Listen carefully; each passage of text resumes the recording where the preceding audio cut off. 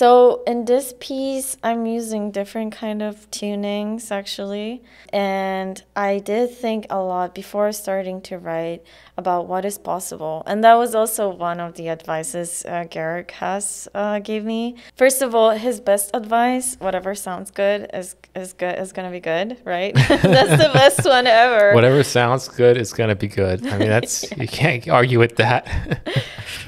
So you're on the jury for Score Follower, right? Yeah. So I remember, probably something I should mention right off the bat, because me and Artun were talking about Score Follower, and I was saying that I was unsure about the curation practices of Score Follower, because every time I'm on that site or on the YouTube channel, I realize that they all kind of have a similar aesthetic. But then Artun was telling me on the show that, there is something about curating a certain aesthetic or group of aesthetics. And actually, like mid-show, I think I even said so on the show that I actually agree. So I changed my mind on the show, I guess, because if you're not curating at all, then what are you doing? You're just kind of having a hodgepodge of stuff that you're not making a decision about what you like and what you don't like. So now we have someone that's actually on the jury for this. So this is cool to actually see the behind the scenes of what happens. Yeah.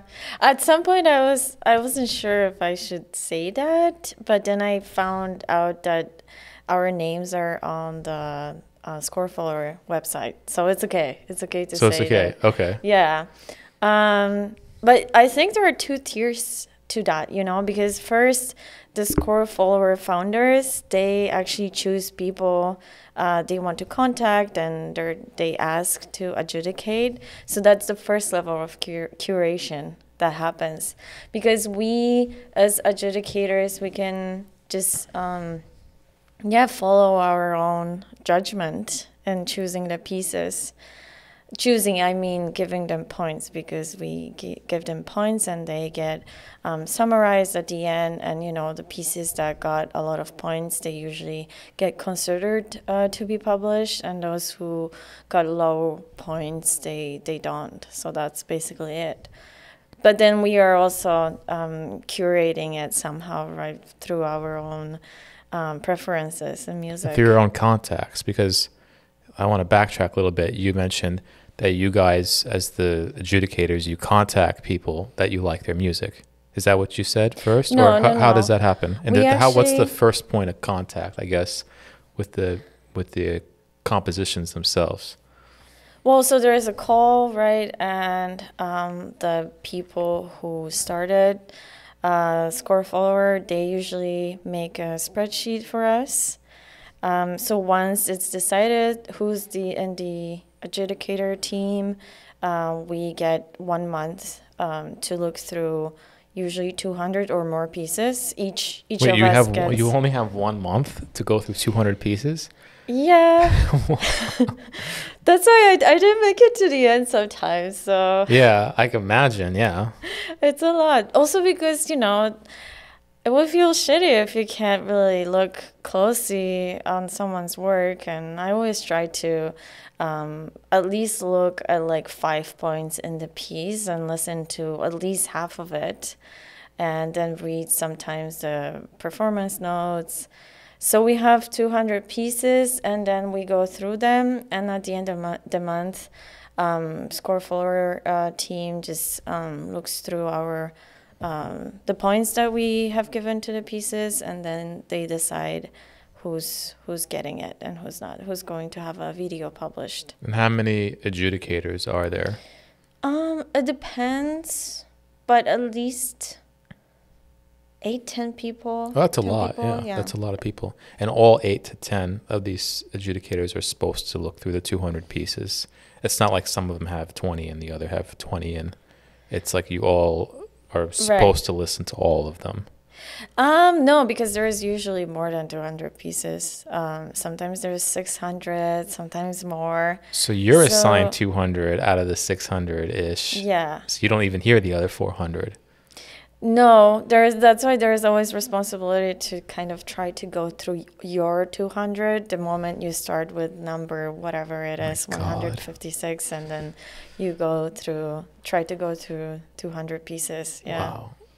And then they have the adjudication. There's the point system. So what exactly is that? Can that be public? What exactly are the points I'm that not sure. It's pretty clear because it's not just like yes, no. There is something in between where you can be like, I'm not sure. So if other people really like that piece and you're like not really sure if it should be on Scorefollower or not, it could still be considered. Because if other people give it a lot of points, you know. Yeah.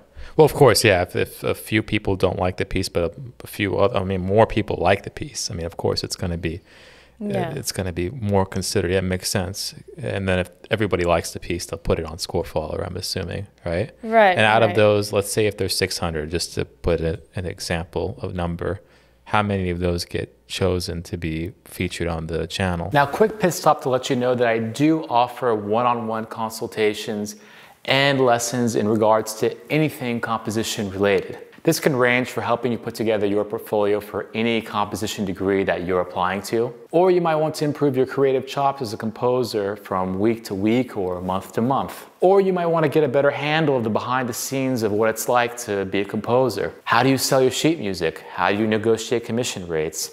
How do you apply to contests? How do you apply to grants? How do you do anything as a composer, but let alone just writing the music? So if this is you, you can contact me using the link down in the description below. Quite a lot, actually.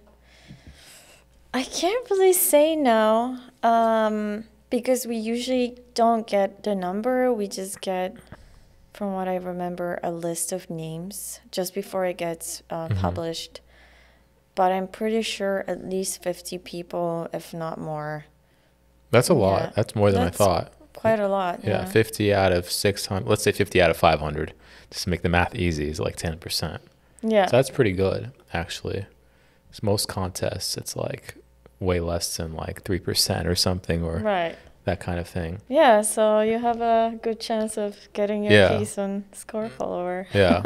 No, I mean, I follow it, obviously, and it's one of the more followed, you know, new music channels, whatever you want to call it, in our little niche field. So I think it's important what you guys are doing, obviously, for new music and that kind of thing.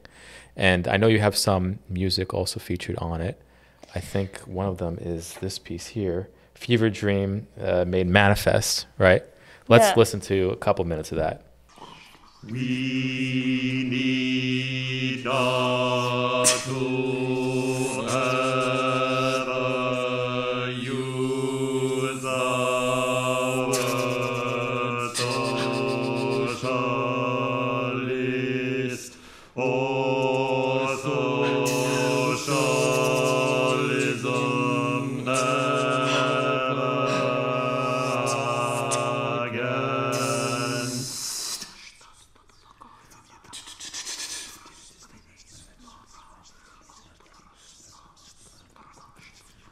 We need not to ever use the word socialist or socialism ever again.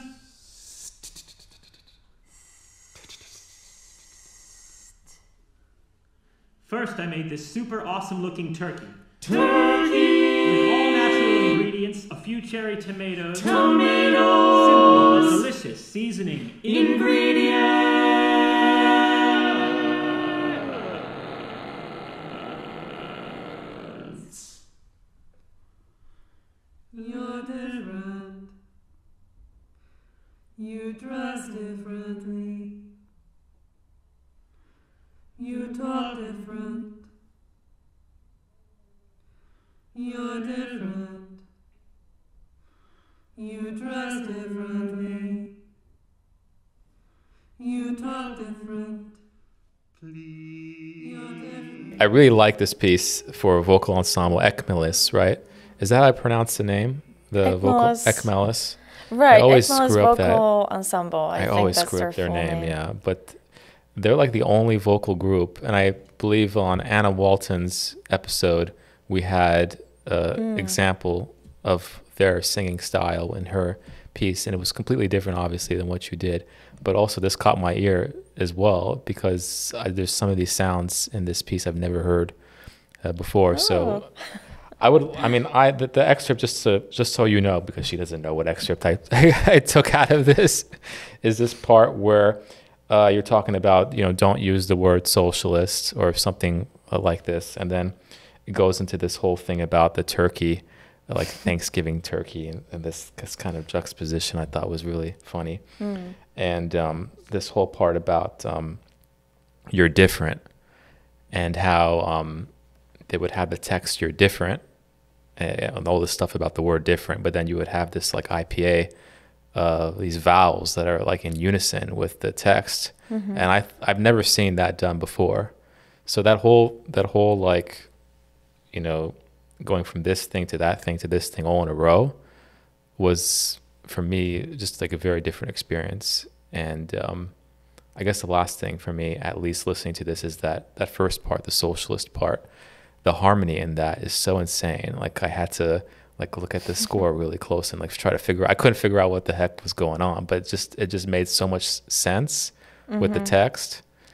And I mean, it would just be great to hear a little bit about this piece. And I'm just going on and on and on because I like the piece so much. But yeah. Oh, thanks.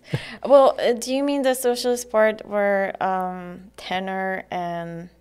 Yeah, tenor and the low voices, they're doing this kind of half notes, one after the other.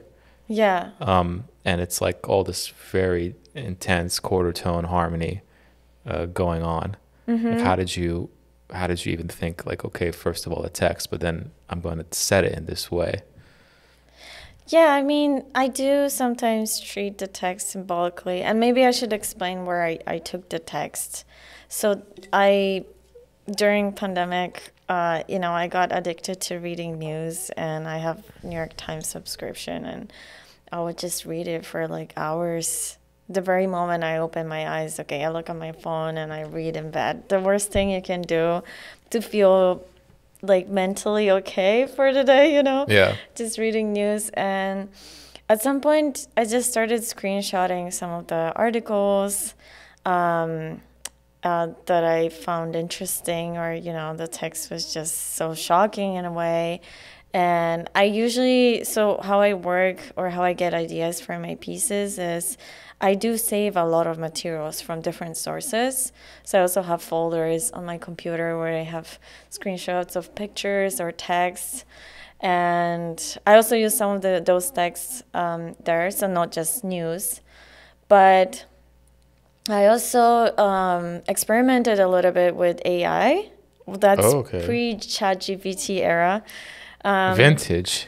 Yeah, and they were more interesting in a way because they would generate really weird, strange texts, depending on what you inputted. But sometimes you would ask them to write a story, and it would be really kind of fantastical, a little bit,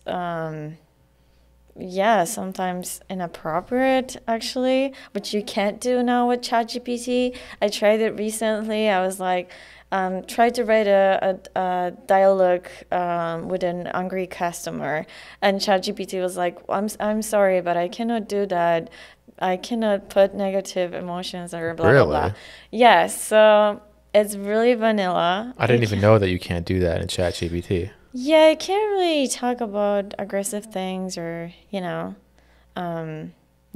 That's pretty shocking, actually. There was a case recently that someone tried to write something xenophobic, or the response of one of those AIs was xenophobic in a way, and the company had to adjust the AI, the algorithm. Wow. Yeah, so I think, unfortunately, we have to be So you were able to PC. get some of these, these phrases that you had, were they all generated this way? No, so the example is the you're different. That's actually generated by AI. I think I just inputted maybe the first sentence, you're different, and then it started just generating this really strange text about that had actually a lot of meaning in the sense, I could relate to that, just like thinking about myself as a foreigner here, but also how it is to be like, feel a little bit different, just in general. So I was really surprised by the result of it. But yeah, the text is just a blob of all these different sources. And I talked to Georg about this piece a lot, and he helped me a little bit with the direction of the text, because I had probably twice as much text in the very beginning to start with. So when you, and Georg, by the way, are mutual teachers, so I've been having a lot of people lately on that have been students of Georg Haas, so a lot of different ways that he has been influencing us. And actually with text, I haven't talked to him much about text because I just haven't been writing a lot with text. So I'm super curious how he helped you dwindle down all that AI generated text to what you used in the piece, because in this excerpt, these are only like 3 different sections of text, but there's a way more stuff in this piece, even though the piece is only like, I don't even think it's like 10 minutes, right? There's way 9 something. Yeah, there's like way more different pieces of text in this than just these 3. So it's a lot of very different moods and angles and things like that. It's not like a narrative that you would get from an opera or something like this. It's very much like, here's one thing, here's another thing, here's another thing, here's another thing. So did he, when he told you that when he helped you dwindle it, was it for making it into a kind of an arc, or was it like, how were you able to get it down to these, small number of pieces? So I did prepare a list already. I got rid of some of the redundant text that I thought it's not going to work. And, some of the texts are kind of political, especially the ones that are spoken in reverse, but nobody can actually understand what it means, because obviously, unless you reverse the recording and listen back. Or you're looking at the score, because the score says play. Yeah, exactly. But some of them were political, and it's been such a hard time during the pandemic, just being in America in a way. And I definitely don't understand everything about the politics here, and I was just trying to understand it, but there was a lot of upsetting things going on, especially with the president, and I had these texts, and I guess what he helped me with is getting a direction of really analyzing what these texts mean and giving me advice how to treat it. So what he said was to be more personal with them. So kind of accumulate them in a way so the kind of common thread between them is my experience, and not really specifically talking about another person or a politician or, to be more kind of personal about it. And it really helped me to find the right ones. And actually, when I was composing this piece, I really wrote it in a super short time, and I had a lot of fun writing it, which is not always the case. Yeah. And these texts just fit in perfectly, within the form of the piece somehow. I mean, I do like form that is really, chopped up in a way. Yeah, that was something I noticed too. I think not in one of the, we'll get to that. Well, one of the pieces, the form wasn't that way, but this piece and another piece you sent me, the form was like this kind of chopped up kind of series of things. But in a lot of ways, it makes sense. Form was something that we were talking about a lot with Uri. There was this whole 20-minute section of form we were talking about. But the idea of form today is different, because most people don't sit through even a 10-minute piece, which we think is kind of short, in our aesthetic. But a more typical length, I guess, for in a concert, 20, 30, 40 minutes, but nobody's sitting down and listening. So to write a piece with these short little things that go after one another, but they all follow the same thread, same kind of political thread that's personal to you. I mean, it makes sense. Like when I was listening to it, I didn't feel that I needed like this Beethoven kernel to go through the whole thing, musically speaking.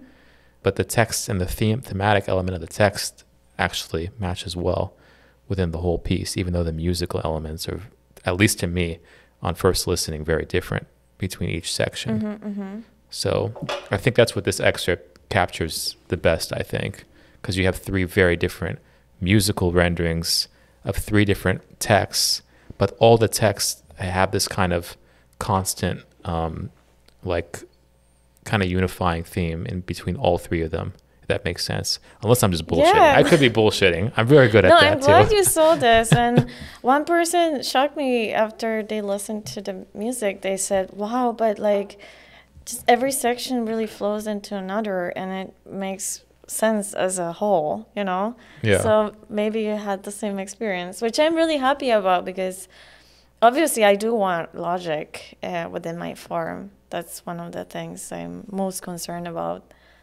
It kind of reminds me, now that you say that, like imagine like you're on a subway and you're doing a bunch of transfers one after the other, and there's like a different like street performer or a musician or someone begging or anything like you're having that experience on every train that you're taking. Yeah. So it's kind of like the same kind of thing, but you're doing it so fast, but the experience of those people on the train, you know, kind of soliciting or doing whatever, those people are very different on each transfer you're doing.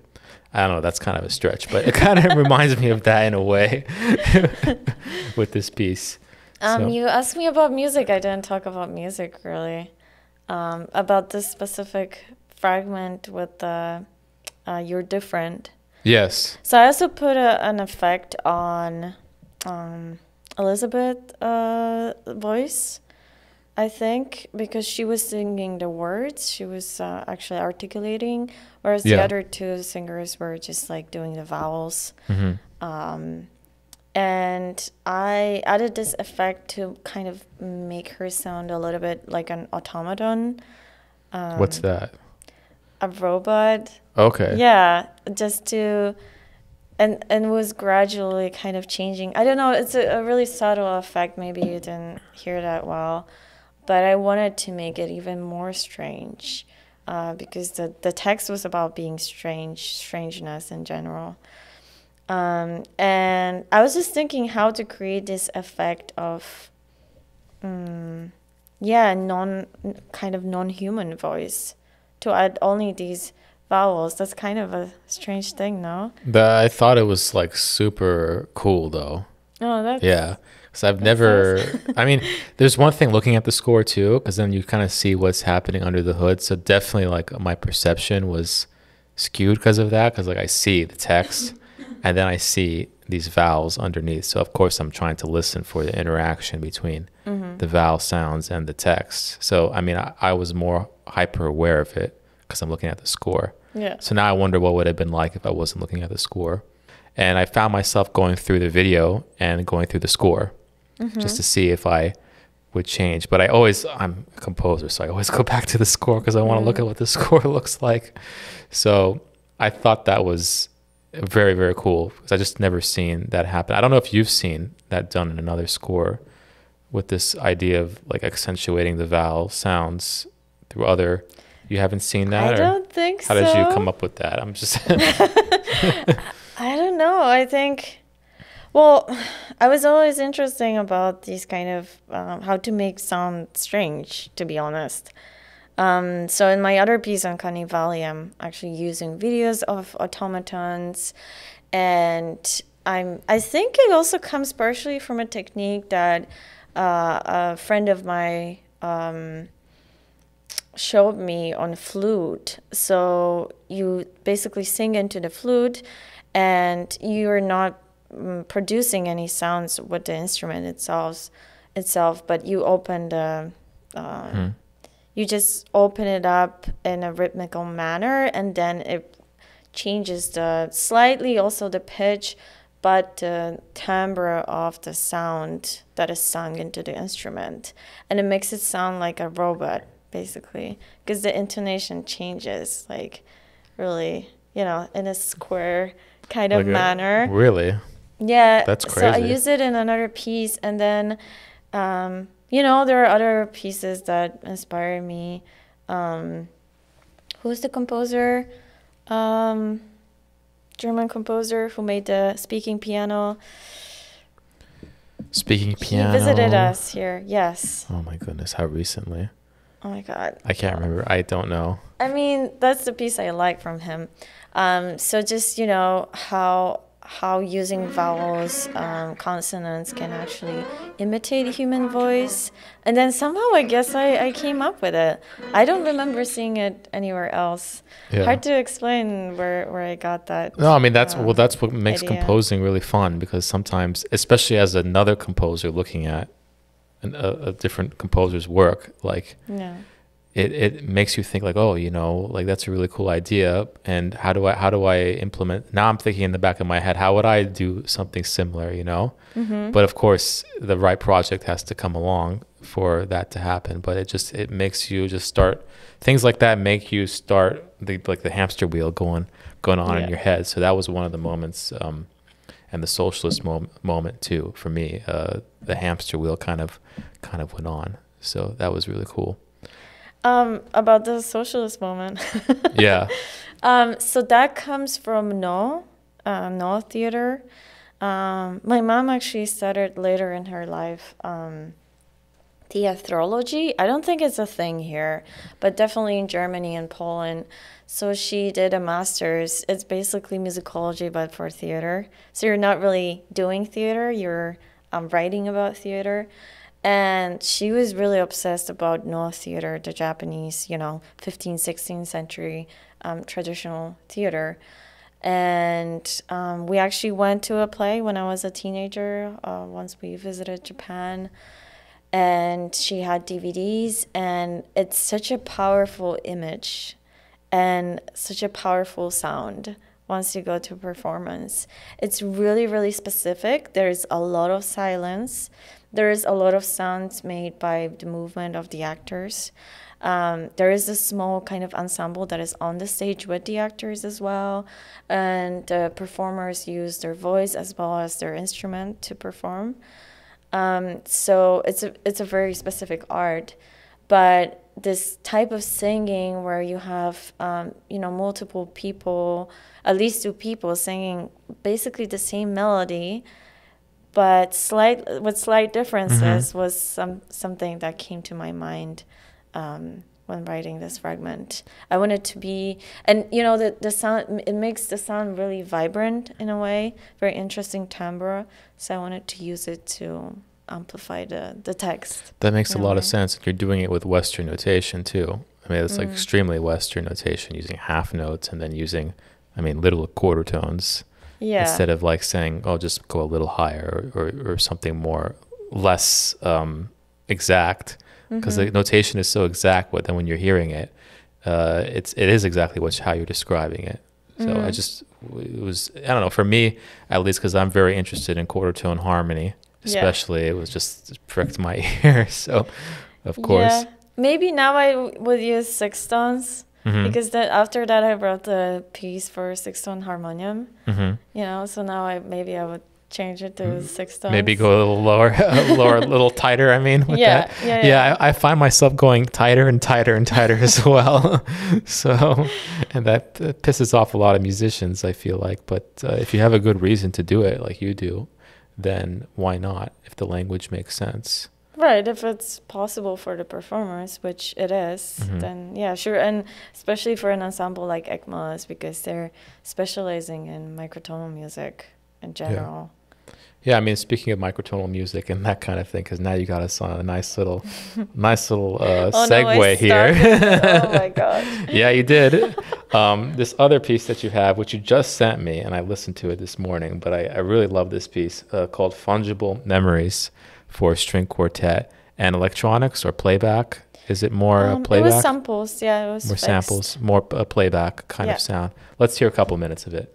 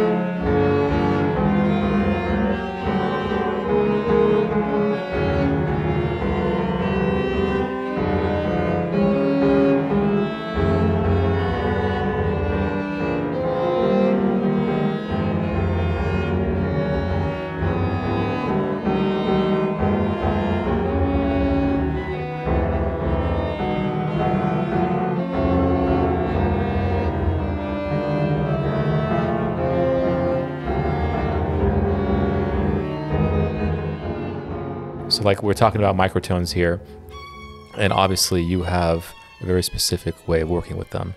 It's not in kind of a surface level, kind of, okay, I just want to have a dissonant cluster kind of thing, which I've seen in a lot of pieces, but you're like using it in a very functional sort of way.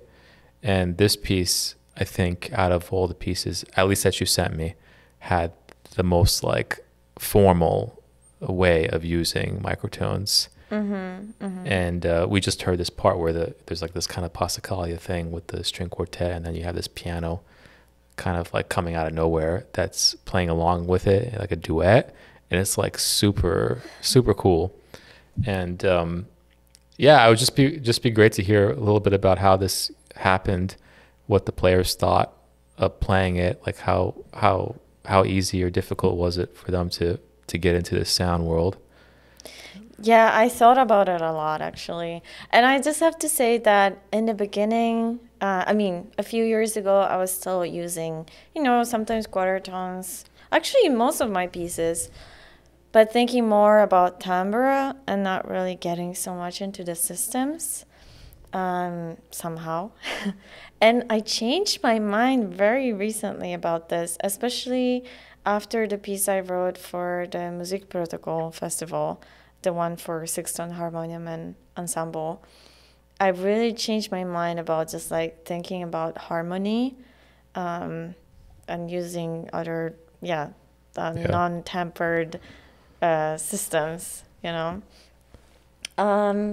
So in this piece, I'm using different kind of tunings, actually.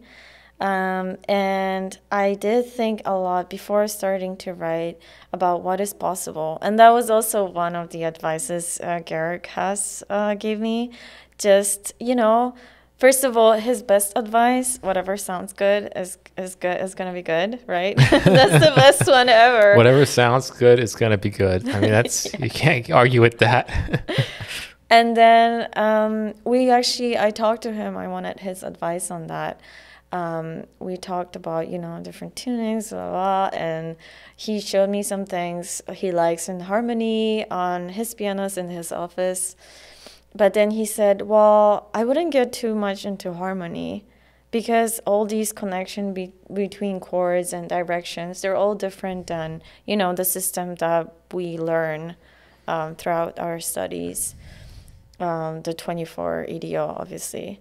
And it's just these connections are different, and like treating chords in the same way is never going to work out. So I always had that in mind, and I always just try to also write something that is possible to perform and it's going to work out, and try to imagine how it's going to sound. Yeah. But what I was really fascinated about is something really personal. So I played violin at school. And that was my main instrument. And I remember in middle school, I had a lot of problems with intonation. And it was so strange to me because I have perfect pitch, at least relative perfect pitch. I'm not that great with really high registers of piano, for example, or really low. But anything within violin range is like, okay for me. And I struggled so much. And then I realized that it was because nobody ever talked to me that playing with a piano is not going to be the same as playing solo, that I need to adjust to the piano. I need to adjust my tuning and thinking about intervals and so on. So I started digging into literature about playing string instruments and, how there's sometimes three kinds of tunings we use. The one we use with playing with a piano, and then in general, just trying to make some interval sounds within the just intonation, fifths and fourths and so on. And then there is this tuning that we use when thinking of melody and leading tones, and just, some things tend to be higher when it's an ascending melody, for example. So sorry to get into so many details about No, it makes this. a lot of sense. And I like that you come at it from a personal perspective too. That's something Georg talks about a lot, and something he also instilled in me too. The personal angle of it, of why would you use these tones, just to use them because it's trendy? No, you use it because it's something that makes sense with your past or your present, really. Right. So I wish somebody talked to me then. They didn't. But now at least I discovered it. And since it was a string quartet, and I was actually avoiding writing for a string quartet, which is funny. Huh. Yeah, because I always played violin, and I used string instruments a lot in my other pieces, but I never really wrote a string quartet. Well, string quartet is also one of those, I feel like one of those ensembles that composers are scared to write for, just because there's so many good string quartets. It's like, oh, I'd rather write for a string quartet and clarinet, or, you know, or random ensemble of instruments, you know, 'cause it's less pressure. At least that's how I feel when I'm writing for string quartet. Or I'm like, oh my God. Solo piano piece. Solo piano also is the same thing. Solo piano and string quartet. I think those two are the hardest. Yeah. Yeah, so all these thoughts I had, I tried to also like read about it, and then I was like, wow, I discovered this new world in a way. I also have the piano tech.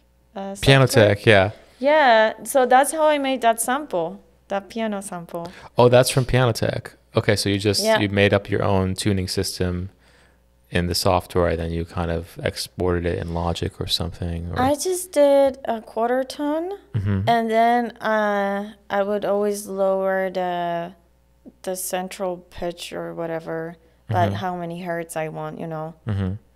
No, I didn't use quarter tone. I used just normal temperament, hertz? And just like lowered the main pitch. Oh, I see. Okay, on, you know? I see. Okay. Yeah. Yeah, I mean, I couldn't figure out what it was, so I guess that was successful in that way. But you could follow the logic of this 2-minute thing. You can follow the logic. You don't feel like lost in it, which I thought was very interesting. Like you feel that this is like an actual musical phrase is being made between this duet. And you know, if you go back and you listen to the piece from the beginning, like you establish it with just the strings, so you get used to the sound, and by the middle of the piece, like it almost doesn't even feel like there's any wrong notes in the piece, if that makes sense. Oh, I'm glad that you... Yeah, it doesn't feel that way. It just feels like your own language. It doesn't feel like you're trying to make a dissonant language, which I feel like a lot of, you know, middle of the 20th century microtonal music was doing. Like it kind of, they were using it in such a way where we're introducing this sound as an alien sound that is supposed to be totally against functional harmony, right, and supposed to be like the extreme version of dissonance. But in your piece, you don't do this at all. I mean, you're including it. It's like very inclusive in a way, to use that word. you know that, but that's what I feel like the oral. I always talk about oral arguments with my students. Like you have a clear oral argument with this particular piece, and it also doesn't feel like there is as much of the political bent like you have in the other pieces. It feels like there probably is, though, I'm guessing, but it's always a little bit. Yeah, I'm guessing with your stuff it is, but with this piece, it's not blatant like some of the other pieces. Yeah, so I found that very, very different than the other pieces I listened to. It was also a bit more personal because, yeah, in a way, it was a small tribute to my grandmothers. Because my Polish grandma passed last year, and my Japanese grandma is now gone for 5 years or so. I was just like thinking about them a lot, and I felt like string quartet is such an interesting form that allows us composers to be really personal in a way. I don't know, maybe it's for me as a string player too, but I thought, okay, I'm writing my first string quartet. I guess I'm going to make it about, you know, my family or my experiences. That makes a lot of sense, and it definitely shows in that piece. So, and yeah, I actually listened to this piece without the score first, by the way. And when I saw the score, I was it was like it was so logical after looking at the score. I'm like, oh wow, this is like notated a lot more simply than I thought it was going to be, which was really interesting. Yeah, I looked at it. I'm like, oh wow, like these are like actual. They seem like normal triads, but then you would shift it up, shift it down, and the way you notated it too was super idiomatic. I thought for any player, like player that doesn't even know how to or not trained with quarter tones. Like they could probably play this piece, because I know Mivo's quartet, they are very specialized in playing this kind of music, but I almost feel like any conservatory trained quartet could pick up this piece, and it would be a really welcome addition to the Brahms or the Beethoven or whatever else they do. Maybe I'll try it one day. Yeah, because I tried to do a similar kind of thing with a few quartets that are not into microtonal music, and it was definitely difficult the first few rehearsals to get them into the sound world. What is the difference, you think, with your notation? I think yours is clearer because you show that it's part of a certain kind of chord, and you're showing like the relationship between one chord and the next chord. But with me, I just like straight up put, okay, this is the chord, and I don't really explain what kind of chord it makes up. And in your preface note, you also talked about like you showed a specific chord and said, okay, I'm not going to notate the third partial. I'm not going to notate. I think there are some other partials that are like lower than just the seventh, I think. Yeah, because it's a little bit. Yeah, you only lower. notate a few partials that are farther away from equal temperament, like the seventh partial, maybe the 11th partial. But then you do say that there are going to be other partials in this that are closer to equal temperament, but those should also be played as if they're justly tuned. It's just that I don't notate them. Yeah. Right? Yeah. So you do add that note, which I think was helpful. Oh, I see. Yeah. So I just don't think I explained it as thoroughly as you did. So I mean, but also putting all these markings is more work. Yeah. In a way, no?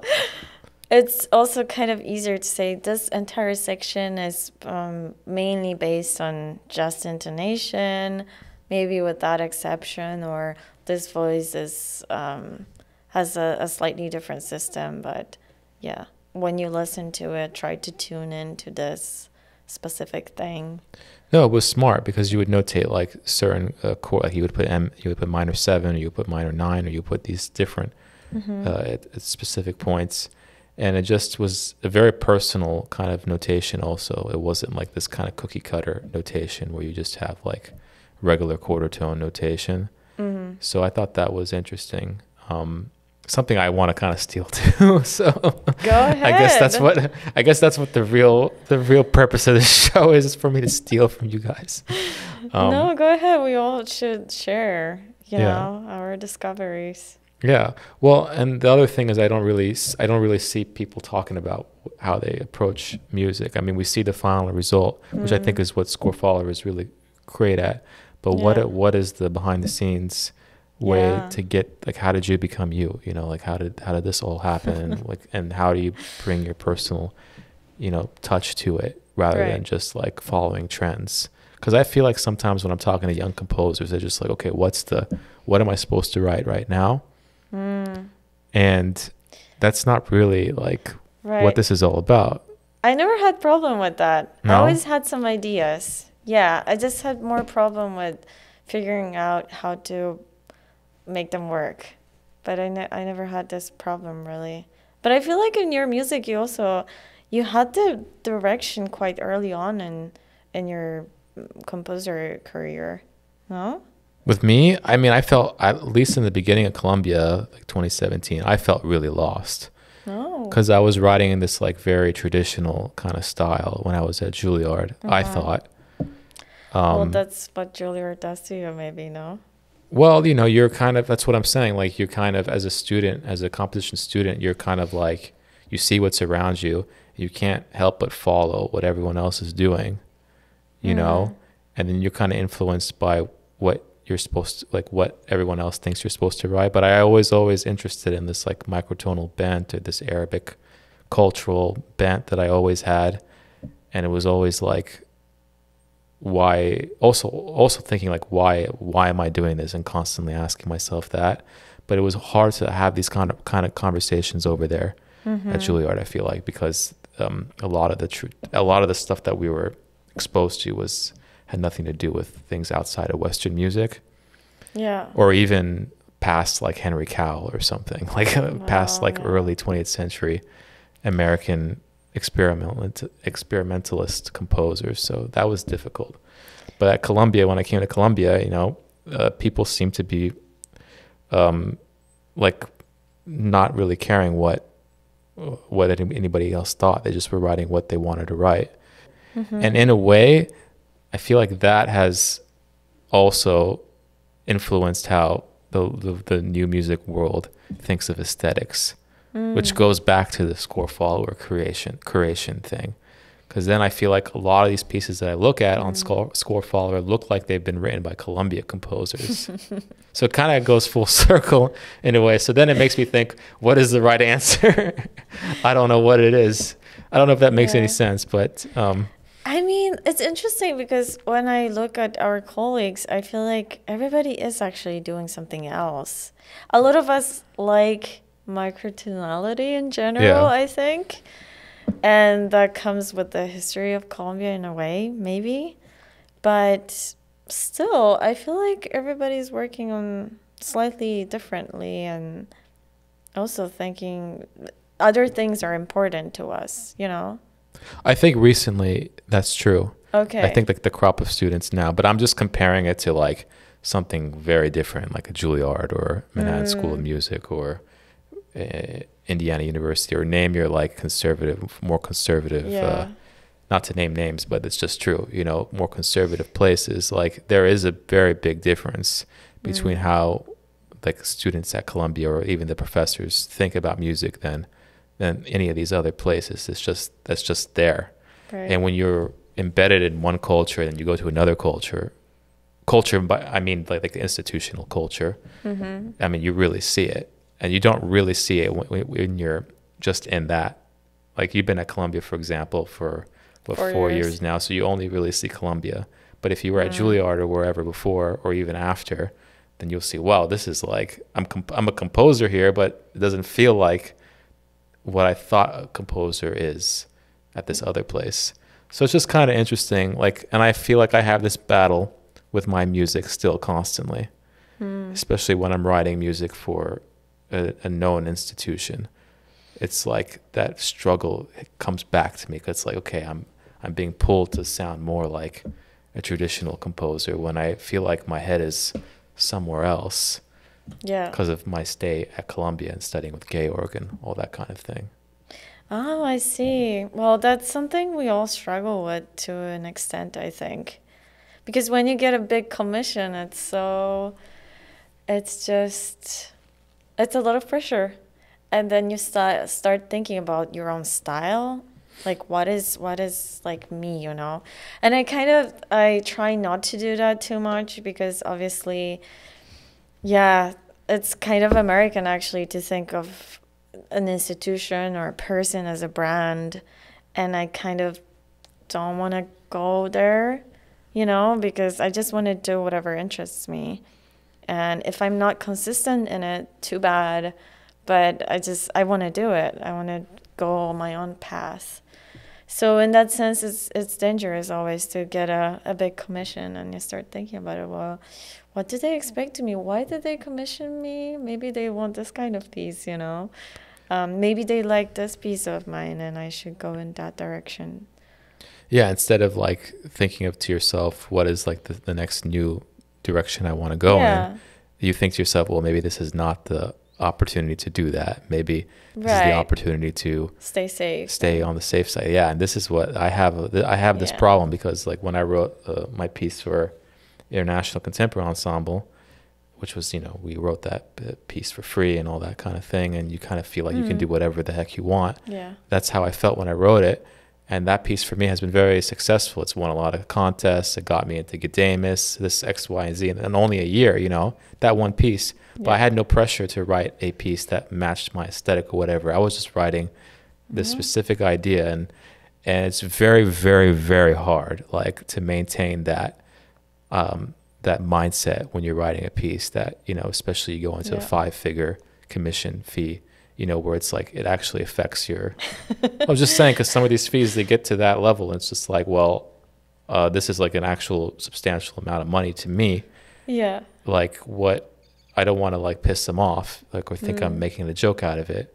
You know what I mean? So I think about that a lot. So it's difficult, and it doesn't get any easier, I feel like, the older you get. Yeah. Oh, there's so much to talk about this. Like, there's so it's much. kind of endless. Yeah, I know, but yeah, no, I agree. Yeah, but I think it's still better not to think about all this pressure, or, you know, just over analyzing. I think it's still better to be you, because in the end, maybe it's about trust for yourself too as a composer. Right. Like, I can do it, even just doing things. Well, that we have a actually problem with interest me. trust too. I feel like we have a problem with self-confidence and that kind of thing. Well, I think it's just obviously. I think it's part of the nature of being a composer. Yep, everybody goes through that, I'm sure, at some point of life. And everybody goes through the moment when they think, okay, what am I going to do with my life? Am I going to be a composer? Am I going to be something else? And I'm going to, like, try different things? Am I going to be in between, you know? But somehow you kind of have to make that decision, I think.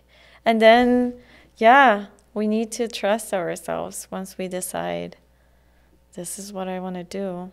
I think that was my case. At some point, I decided, and it's been working out. Do you mean now. To be a composer? To trust yourself to be a composer? Yeah. Is that what you mean? Yeah. Or you mean trust yourself when you're writing each new piece? Or you're just in general about being a composer? No, because I still have doubts. Right. Yeah. Writing a new piece, but trust myself to be a composer. Yeah. Mm-hmm.